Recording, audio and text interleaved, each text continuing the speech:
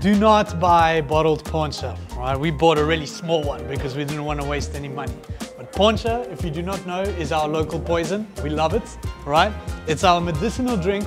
It's made with orange juice, lemon juice, honey, and rum. And this stuff is full of conservatives and things like that. Yeah, it can be good, but you want the real deal, the fresh stuff. If you want to take back poncha with you, the best thing you can do is get yourself a bottle of rum, of Madeiran rum. You can get all sorts of strengths, flavors. They come in plastic bottles and glass bottles. You can get it from the airport or from anywhere around town.